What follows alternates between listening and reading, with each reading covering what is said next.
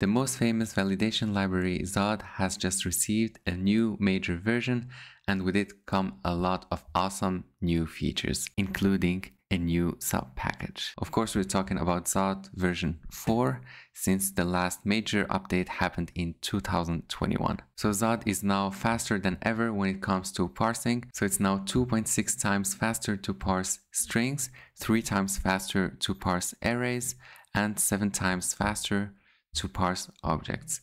And you can imagine when you combine all of this, how much faster parsing is going to be in Zod. And the craziest thing is that Zod is used in so many places inside your application. In front end, we're talking about validating the form inputs and also validating the responses we get from the server, and on the server, parsing the requests and also environment variables.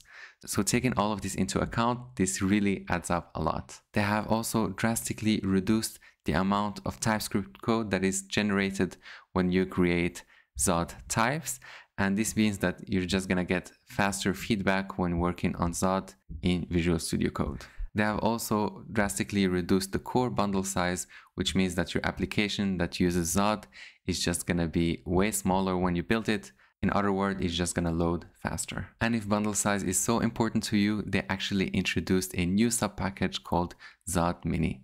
The cool thing about Zod Mini, or how it differs from the core Zod package, is that it's easily tree shakeable. And how they achieve this is by having a slightly different API.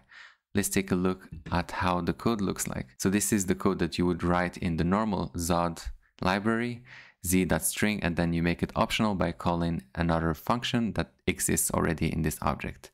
And then you can just continue calling other functions like or extend and so forth. But if you take a look at Zod Mini, this looks slightly different because we are actually dealing with a new function every time. So we don't call z.string.optional, but z.optional, and then we call it with the string, which means that the functions that are actually used are the only ones that are being imported. And in order to make it easier to declare such types, they have added a new function called check, and here you can add all your constraints. And of course, the new functions have the same names as before, so it should be really easy to use the new Zod package. And just for your information, Zod Mini is 6.6 times smaller than Zod, so it makes it perfect to use in the front end. Zod version 4 also introduces a new concept for metadata, which is a global registry. And here you can save all your types, and you can also get really easy access to them. And another feature that developers have been longing to for a while is to easily convert a Zod type to a JSON schema.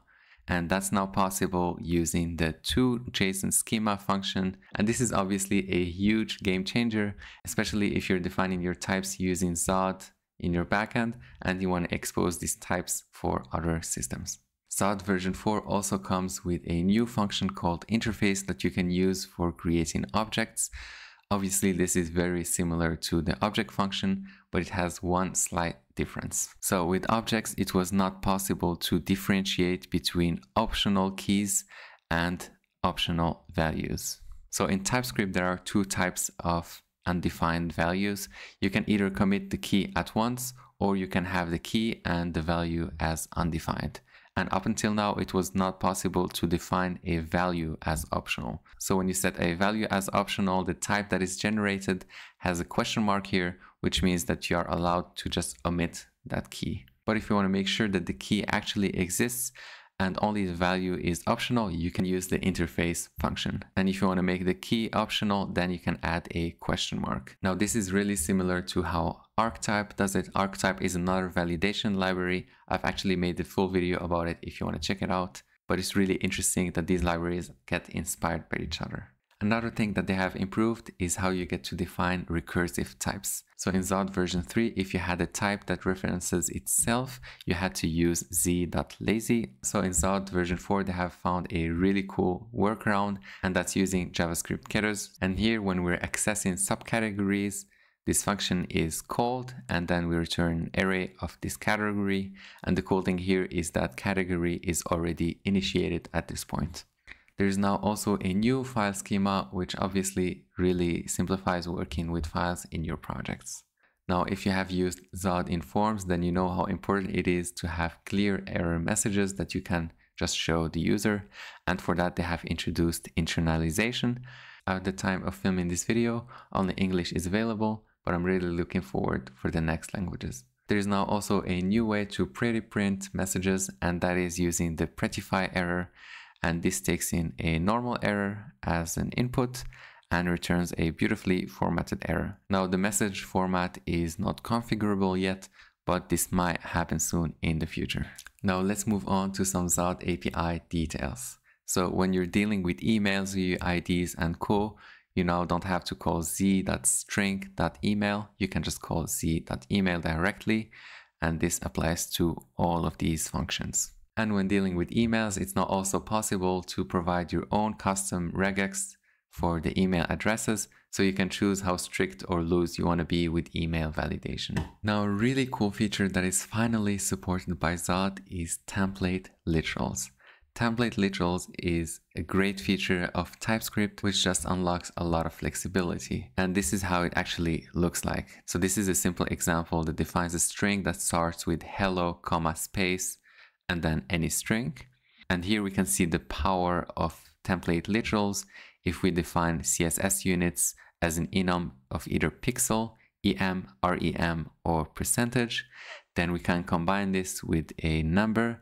And just like that, we have defined a CSS variable type, and we can make sure that it always starts with a number and finishes with a CSS unit. I'm really happy that this finally landed in Zod because I can see myself using it in some of my projects. Working with numbers is now also easier than ever with Zod. You now have access to multiple functions that you can use to define a specific type of number, and these also come with a proper minimum and maximum constraint already baked in. There's now also a new fun type, and it's called string bool, and this is just to parse strings that are meant to represent a boolean, and this includes things like true, one, yes, on, and enable, and these would all be parsed as true, and if it's false, 0, no, off, and or disable, this would be seen as a false.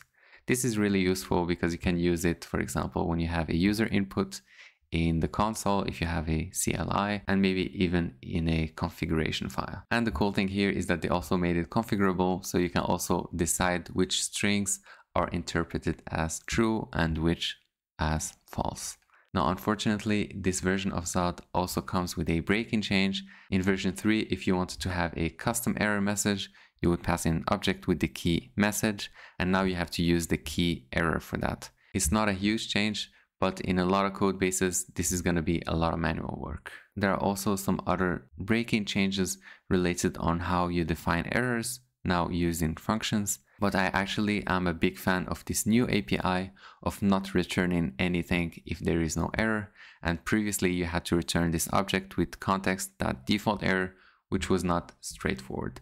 Now, I don't know if you ever had the case of working with discriminated unions, especially with Zod, but now it's also way simpler because you don't have to define which property is used as the discriminator. So now it's automatically inferred from your types. Last but not least, they have added a lot of small tweaks in the API that gets rid of a lot of boilerplate. For example, if you want to define a literal object in version 4, this goes as easy as calling the literal function, but in version 3, you would have to use this union and then pass in a literal type for every entry. Another small improvement is that you can also call refine at any place when you're defining your type.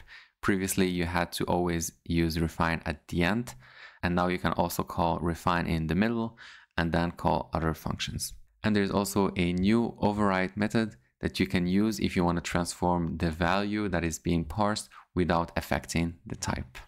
So that's it for Zod version 4. A major release that came with a lot of awesome features. So if you want to try it out, it's already in beta and you can already install it. There's also an upgrade guide. I'm going to link it in the description, and it should actually be out of beta in a few weeks to a month. If you enjoyed watching this video, you should also definitely check out my previous one about archetype, which is another validation library that actually works with TypeScript syntax. It's a really cool developer experience, so you should definitely check it out. Thanks again for watching, and see you in the next video.